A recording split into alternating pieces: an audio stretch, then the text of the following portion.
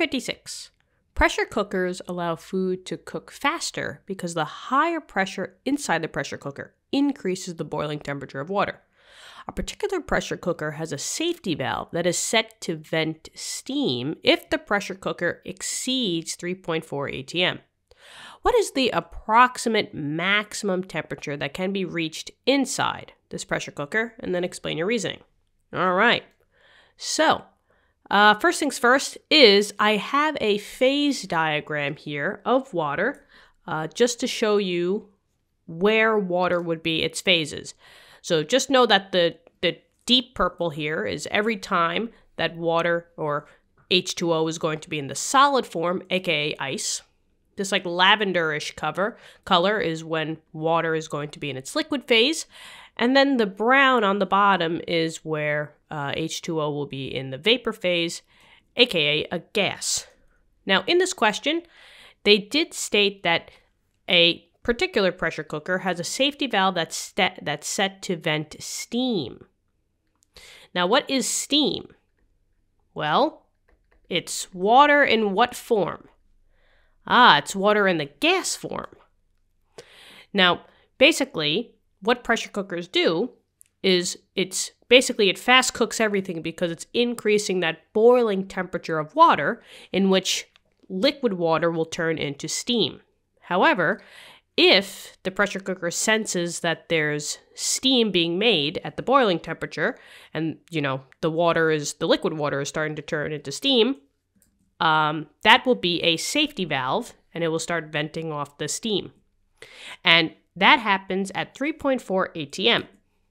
Now on this phase diagram, I do have a y-axis that's in pressure. However, in order to use this diagram, I have to have my pressure in kilopascals.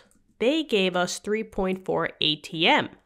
So before we even get to the diagram here, I first have to know what 3.4 atm is in kilopascals.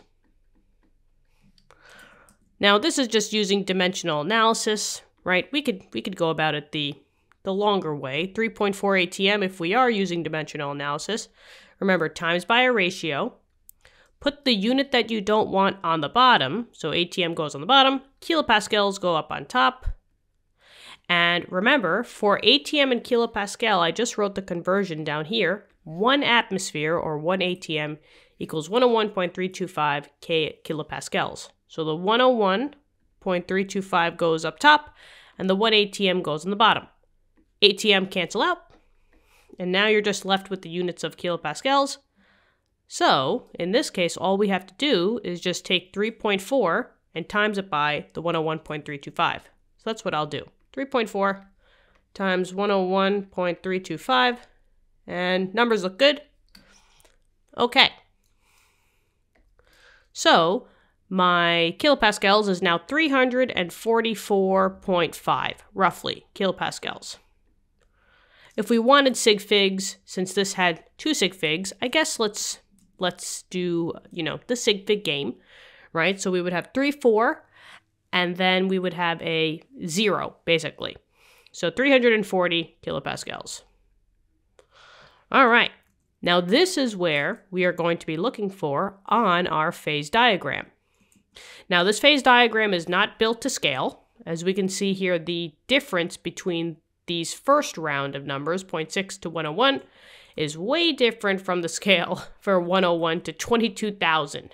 So we just have to basically estimate, and that's what they said. They just said approximately. So we just have to be in the right ballpark. Now, we're definitely above 101, so we have to be relatively low on the scale because all the way up here is 22,000. So I would say that we are not even close. We're probably like, over here maybe 300, because you basically have like 22,000 from 101 all the way. So, to push the needle up, I would say we're pretty low here. So let's just say that this is roughly, that's a good line, 340. 340. Now what I'm going to do is I'm just going to extend this line all the way. because now here comes the fun part. Here comes where the answer is. Now we need to know what is the maximum temperature that can be reached inside the pressure cooker.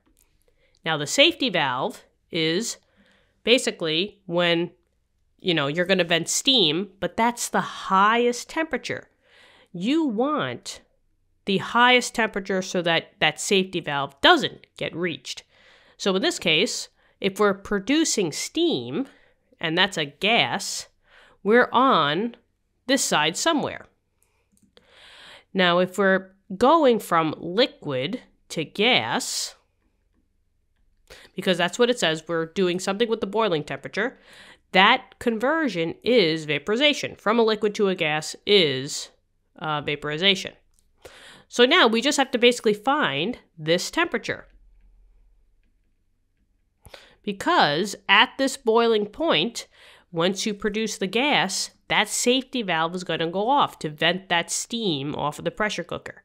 So we need to find this temp at vaporization. So I'm looking for the temperature in which the liquid water goes into the vapor water. Remember that the liquid water is the lavenderish color and the vapor is the gas. And we're only allowed to go along this path. So along this path, I need to make sure that I'm crossing over a liquid to a gas. So for example, this is the break between solid and liquid.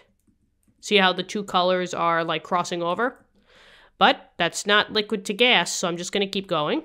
And I'm going to keep going across this line. And here is the next cross, because that's when the water will turn into the gas. And this exact point is that boiling point. That's going to be the max temperature.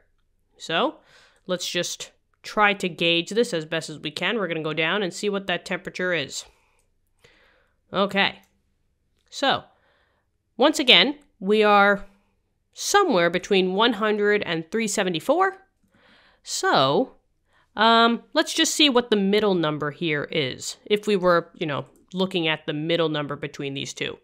So 374 minus 100 is 274. 274 divided by 2, just to cut it in half, you have 137 on each side. So the middle number would be 237, because 100 plus 137 is 237.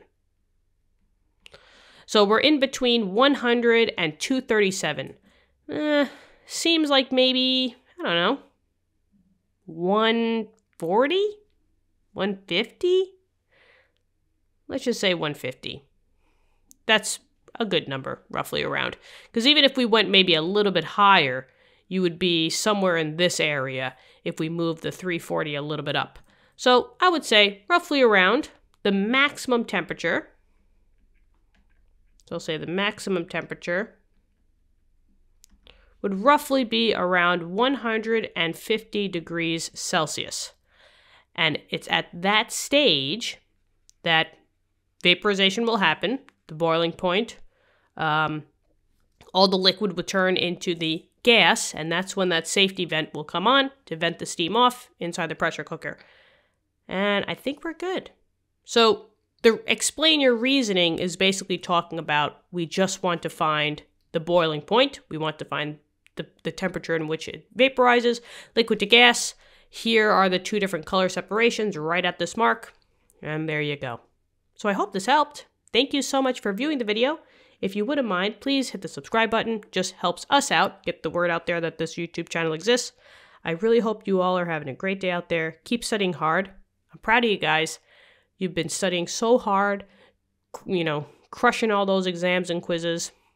And I will be talking to you later. All right. Bye-bye.